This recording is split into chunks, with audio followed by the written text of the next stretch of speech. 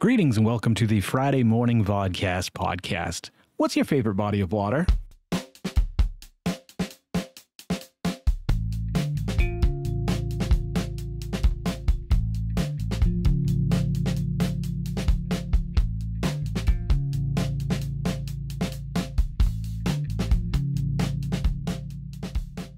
Good morning, all you Billy Bumblers out there. The answer to that question is none, because water is evil. It was a trick question. I got the majority of you, I'm sure. A lot of you were saying, my favorite body of water is a lake. My favorite body of water is the ocean. Stay out of the ocean, kids. It'll kill you. So I thought this morning what might be a fun thing to do was to debunk some more myths. I looked up some scientific myths and I've looked up some human myths, and I think we're going to go over these lists in just a moment. Some of you are going, hey, shouldn't you be sitting at that other desk and painting the Iron Giant? And to you, I say, I'm going to get to it. I'm going to get to it. I really do. I walk by it every day when I come in here to sit down to start filming these. And I think to myself, boy, I should open that today on the Vodkast podcast, or maybe I should start sanding it today. But I think I want the whole process to be done at that desk, and it's coming. Let's intermingle these because sometimes I get a little off track when I start reading lists and doing things. And who are you people? What am I doing here? All right, let's look at some physics myths. Physics myths. That's a tongue twister. Say that 72 times fast. Go ahead, I'll wait. A penny dropped by someone from the Empire State Building could not kill them. It only reaches the terminal velocity of about 30 to 100 miles per hour. Yes, I did look that up, but I did know that it was the terminal velocity that wouldn't allow it to get up to the speed it would require to go through your skull and out your foot. It's going to hurt, it'll sting, and it's a real dick move. So just keep the change. There are only 3 states of matter: solid, liquid, and gas. This is not true, because what the fuck is plasma? Plasma is a bunch of electrons moving around and shit happening. Even when it turns into a steam, it has different properties than a normal steam. If you want to learn more about plasma, don't come to me, because I don't know shit about plasma. I know we got some that we can sell, and I'm going to hit the hospital later, see if I can get a pack of smokes and a cup of coffee, maybe a quarter gallon of gas. The Coriolis effect has no effect on your toilet. Even tornadoes are not affected by the Coriolis effect. It only affects large Gulf Stream type deals and oceans and currents and stuff like that. It doesn't affect, although there are certain places in the world where it does go differently, but it has nothing to do with the Coriolis effect or really where you live. It's maybe how your toilet's built. I don't fucking know. I don't know enough about toilets. You know what's funny though? I was thinking about toilets this week. I went into the bathroom, as humans do, to go pee. And as I looked down, I saw the plunger there, and I thought, we've had that plunger for a long time. Should I get a new plunger? I mean, ours works fine, but maybe there's a new modern technology I could purchase. I have snakes, and I have, those drain things, the things that got the teeth on them, and they go into the drains and they pull out the hair. And all of those have been very effective, but a plunger technology has not changed in, however many years since it's been out. You think about that initial... this one, you see it over here or over there, wherever the fuck it is. That design hasn't really changed. Of course, you get the bulbous ones and you get a few other variations of that. And I'm a huge fan of ours that, comes down. It's got that little thing that'll sit right in. If you've got a drain that size, I think, 3 inches or 4 inches, which we don't, but, or it'll cover and air seal around a regular drain. I know I'm overanalyzing this. I did a show about this once on forks and a few other things. Oh, the corn things. I can't even remember what they're called now, but I did look it up. It was a good show. It was totally awesome. It lasted like 3 episodes. You should watch them. I'll put them in the cards. But a plunger. A plunger is a funny thing. A plunger is one of those things that when you go into a store, everyone knows what it's for. You've clogged your toilet, most likely. 75% of all plungers are probably purchased because you've clogged your toilet and you don't have a plunger. There's really no other intention. And I mean, sometimes, your bathroom might get stopped up or you want to try it in the sink or something. But generally speaking, it is built for a toilet. And when you go into a store, when you bring that up to the register, they're like, oh, this guy fucking just laid one down in the toilet. And it's a real snake of a deal. It's not going up. It's not going down. He needs a plunger. Let's hope he comes back for a snake. They like to upsell you on that shit. Hey, have you seen our snakes? They're right next to the plungers. Snakes and plunges, snakes and plunges. Lightning never strikes twice in the same place. That is a dangerous myth because it often strikes in the same place. I don't know if it's the law of attraction, if it's like a metal thing, if it's a source that it's drawn to, but generally speaking, it can and does often hit the same spot. So if you ever get struck by lightning in a certain place, mark that down in your head because you're not gonna want to stand there anymore, sonny boy. I'm sure I'm going to be a huge fan for this one. I'm sure you're all going to shit all over me in the comments, hopefully. I live to be shit on, not literally, figuratively. Astrology is bullshit. It was a branch of science. So there was astronomy and astrology. Astrology got left out in the cold because science uses, what is the term? Well, it's basically going through the testing process. It has to be testable. It has to be, there's a certain criteria that you have to meet to be considered a science or any theory in science. What the fuck is the term? It doesn't matter what the term is, but astrology it's nothing that could be tested. Like your birthday has nothing to do with anything. You are a random child of nature. Your parents had sex 9 months earlier or around 9 months. And if you're a preemie, maybe it was 8 months, maybe it was 7 months. With modern science and technology, a baby has been known to live 22 weeks out of the womb.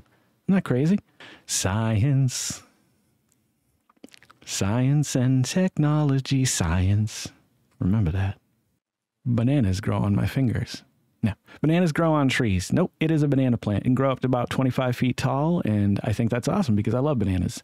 I love banana-flavored things. I've talked about it so many times that if I tell you how much I love banana-flavored things one more time, you may unsubscribe, and I hope you don't because I appreciate your views. Banana milk. Go get some. It's delicious. Boring. 5 senses. Yeah, apparently I think we talked about this. We have about 9 senses. If you go to the sense of temperature, equilibrium, sense of balance, inconception, sense of one's psychological condition, these are all senses that we have. And there's probably quite a few more that we aren't completely aware of. I'll let you know all about them. I'm doing a study. Here, let me try something right now.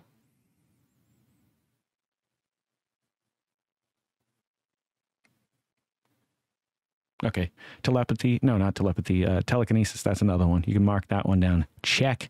Take that one, fucking Professor X, you bitch. Human beings did not evolve from apes, but a similar type. Technically it's the missing link. I think it's like baboons, orangutans, us, maybe chimpanzees. I'm not 100% sure on that one.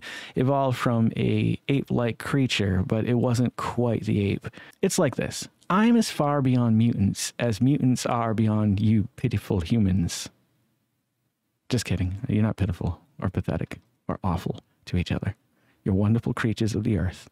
Now let's all take care of each other. Please. Give somebody a hug today. You should give somebody a hug. Yesterday, I had this thing I wanted to do. I'll wrap this up with this because this is just, maybe we'll hit another one. I don't know. We'll see how it goes. We'll see how the rest of this conversation goes. We're at 9 minutes and 30 seconds. I was at Walmart yesterday. I had to get a few things. And they were having a team meeting over near the cleaning products, which happened to be where I needed to go. And as I got closer, you probably have experienced this feeling growing up at some point. Maybe it was when you thought a girl was cute and you wanted to go talk to her and you're like, oh my God. Oh.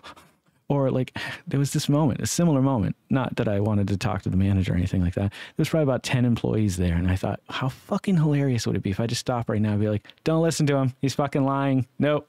He came up with all those numbers last night. It's all bullshit. And of course, meaning, make it funny. I didn't want to like hurt anybody's feelings or anything. I just thought no one's probably ever done that while they're sitting there trying to do their meeting. Maybe some people have come up and said, can you get the fuck out of my way? Because you're blocking like 3 aisles right now. But I thought it would have been funny. I just didn't have the guts to do it. And Carol wasn't around to film it, so. I'm a content whore. I whore myself out for content. Do you need anything done? Brought to you by the makers of the Iron Giant. I found another box of Funny Bones that I'd forgotten about. And I ate one. Not a whole one, just half of one. Like, it's 2 in a package. I know you care. I know you care so much. There's the 10% of the brain when you... Animal myths. Bats are blind. No, they're not. They can totally see. They see in black and white. They don't see any range of color. However, they probably see way better than us in the dark. Dummy. Did you know that sharks don't get cancer? We should study them. Maybe we can mingle their DNA with our DNA. We'll become like Wolverine and we'll have a healing factor in fucking claws. No, they do get cancer. It's not very often. I mean, maybe they do. I'm sure we're not studying every fucking shark in the ocean. It could be a very high percentage of sharks that have cancer. But apparently the percentage of sharks that we do test found a very low rate of cancer, which is great. Good for you, sharks. You're doing something right. Probably not eating all these goddamn chemicals they're putting in our fucking foods. Let's take a look at the funny bones for a second. What is in a fucking funny bone? Oh, a little history there. Started in 1896. Newman Drake opens the N.E. Drake Baking Company in Harlem, New York City. Then over 1926, Drake's Devil Dogs burst onto the scene as blah, blah, blah. Whatever. Okay, so there's a cool history on here. I think I've already tried to read that once. Okay. I need to get a new prescription. Guess what the first ingredient is? Sugar.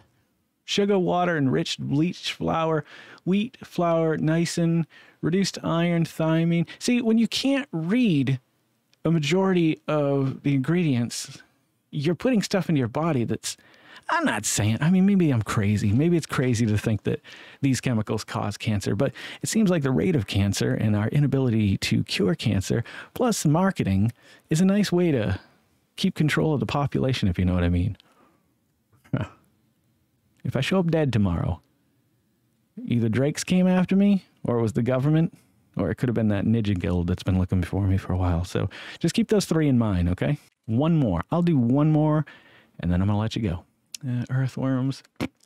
Elephants are afraid of mice. Of course not. Goldfish have a 3 to 7 second. Imagine having only a 3 to 7 second memory. Sometimes I think I only have a 3 to 7 second memory. Yesterday, I was talking to Corey. I think it was Corey. Jeff? I don't know. I was talking to somebody, and literally, like 3 seconds later, I was like, what the fuck were we just talking about? And I had to be reminded.